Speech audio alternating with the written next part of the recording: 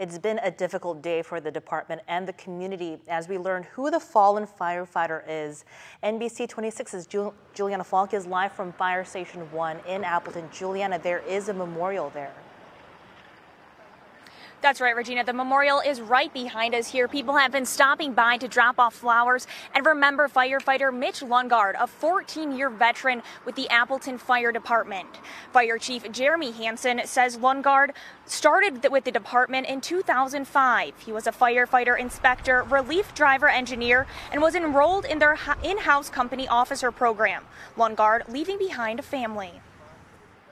Mitch was married and a father of 3 young kids. Please keep him in your thoughts and prayers at this difficult time. He says fire departments across Wisconsin and the country have been showing their support during this tough time. And we're told that fire chiefs have been notified of the funeral service being held on Monday. No time has been set yet. Live in Appleton, Juliana Falk, NBC 26.